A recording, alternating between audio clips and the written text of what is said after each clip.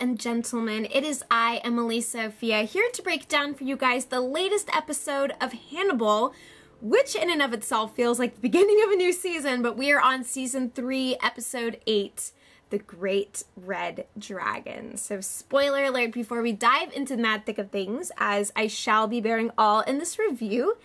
And thank you for your patience, as I had kind of a crazy day the other day and was not able to film this when I wanted, but now we're going to talk about it, and that's what matters. So let's get into it. I was incredibly impressed by this first episode, of course, first in what is going to be the last run of Hannibal on NBC.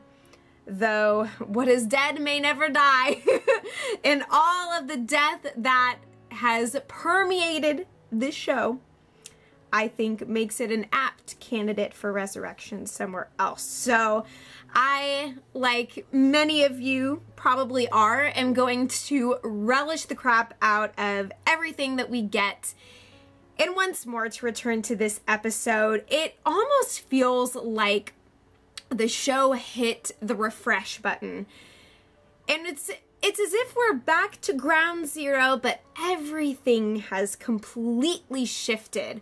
I think what is so magnificent about pulling off the Red Dragon storyline in the context of Bryan Fuller's TV series is the fact that the relationship between Will and Hannibal is so much richer than, I would argue, most of the other cinematic portrayals involving Will Graham and Hannibal Lecter. It's so incredible to see everything that we have seen transpire between these two characters, and so the forces that draw Will Graham back into this universe, back to tapping into the mind of Hannibal Lecter, it's so painful and so scary for us because we know just how utterly warped and twisted and perverted Will's mind became under the influence of, or while he was curious about the ways of Hannibal. And this Hannibal in particular, Mads Mikkelsen's Hannibal, under the direction of Bryan Fuller. And oh, I'm sending things flying on my desk here. But yeah, it just feels so much more impactful. So it's going to be an incredibly exciting last run. Really surreal to be back in the world of Baltimore, Maryland, and to see just how far all of these characters have come, and yet here we are grappling with the likes of the Tooth Fairy, aka Francis Dollarhide, aka the Great Red Dragon. Now, of course, I would like to draw a little bit of attention to the performance of Richard Armitage, who is now spearheading the latest portrayal of the Red Dragon. Of course, the Red Dragon character has appeared in the Michael Mann film Manhunter, which I still have not seen, although it is high on my list, way up there on my queue, as my friend Diego, who I host a podcast / YouTube show, Waffle Press TV Hangouts, he has emphasized that I must see this film, and I trust his judgment quite a bit. And so I do hope to see that soon, and before the show runs its course and the season is done. And then there is also the Red Dragon movie with Ralph Fiennes as Francis Dollarhide.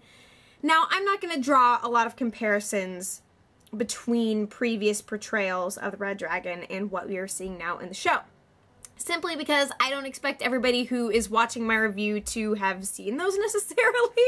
It's not a prerequisite to have all your homework done before you show up.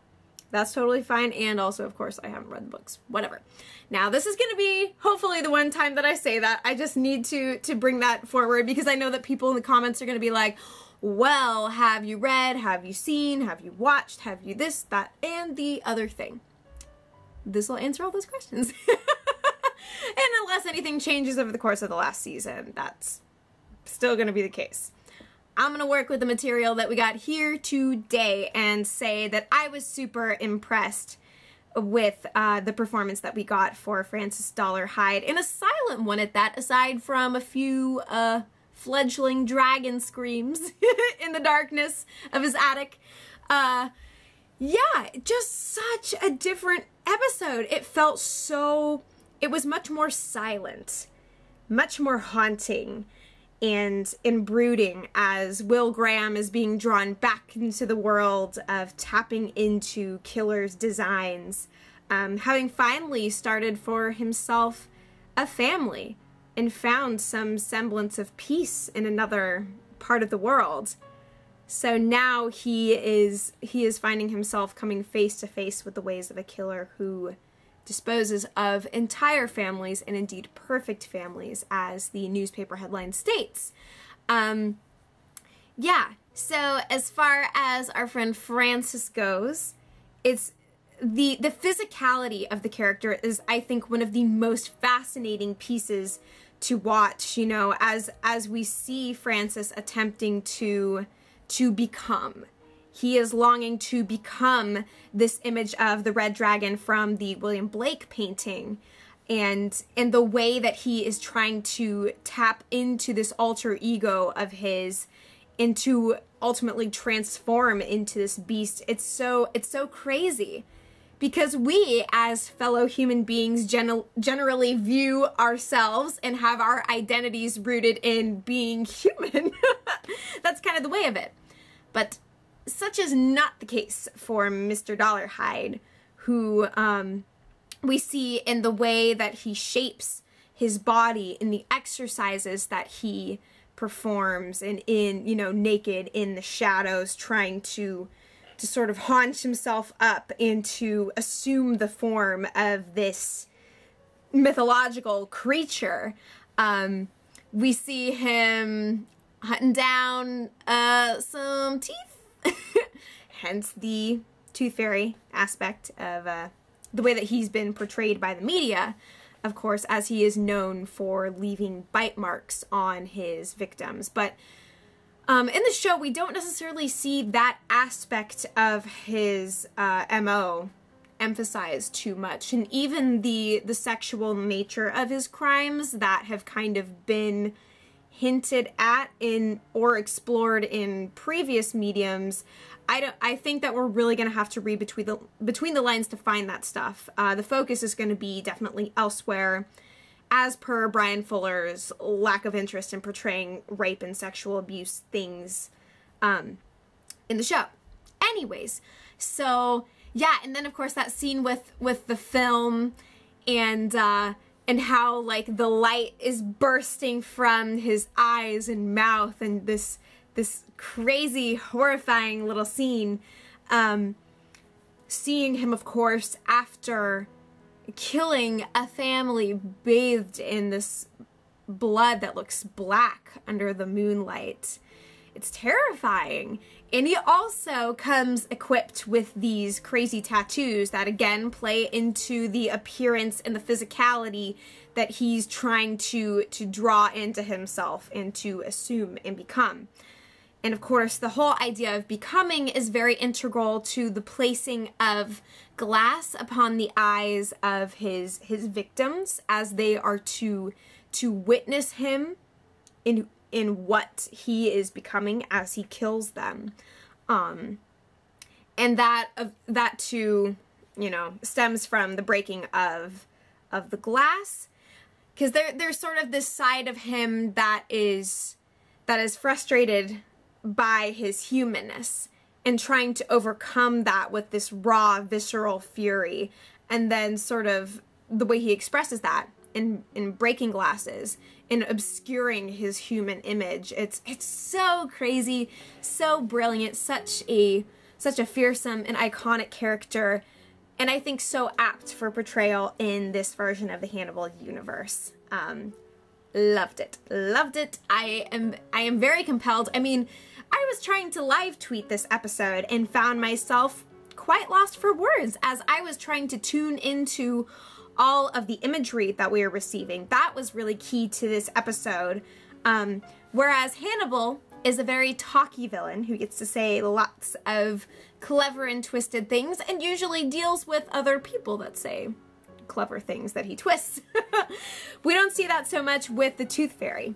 he is a figure of a very different breed, and I think is going to make for a huge point of fascination with Hannibal as he is working vicariously through and with Will to figure out what this guy is all about. But yeah, so very impressed. Great performance on Armitage's part. Oh man, that is a name that I shall befuddle inevitably in the days to come, but I'm super into it. Super into it. And loved, again, just how different this episode felt for the quietness. And for as much as we had to focus on visually, and yet there was a lot that felt more straightforward than episodes past, because we're setting the stage for a new kind of horror. So we're not necessarily going to have our ears talked off and have too many crazy things thrown in our face, but I did especially love the way that they portrayed Will trying to find the design of the Tooth Fairy. And he's very resistant to returning to his old line of work and the way that he used to be able to get into the minds of his characters. Now, something that I also appreciated about the way that the scene was done with Will walking through the house and trying to, well, become the one who becomes the Red Dragon is that, like, I know from the Red Dragon movie, I didn't super like the way that they had just the constant jump scares throughout, because you're trying to take in the atmosphere and the ambience of this place like Will Graham is, and then they kind of just throw these things in your face. That's not necessarily a bad technique at all. And the way that that film was constructed is very much as like a classic sort of thriller, but it's so much more haunting with the way that it's depicted in the show, and with the way that Will is kind of shining the flashlight into the dark, this beam into the past, and then the pendulum swings. And I was so freaked out, because I was like, oh my gosh, we're gonna have to watch Will kill this family. And we see that to some extent. There are some things that we're shielded from, namely the deaths of the children, which do occur, but they're not shown. The camera is kind of sweeping past. Just as I think Will is trying to sweep past the deaths. Especially since now he's got a kid and a wife. And these are the nature of his new livelihood. And so having to come to grips with and enter the mind of someone who destroys these innocent lives, I can definitely see just the layers of trauma that Will has to peel back in order to be of use to the law enforcement that's trying to hunt this guy down. It's crazy, and it's not good. But, yeah, it was so beautifully done. And then, of course, when Will Graham as the Tooth Fairy, Red Dragon, like with the blood spatter lines behind him, like these red wings of the dragon. That was very beautifully done.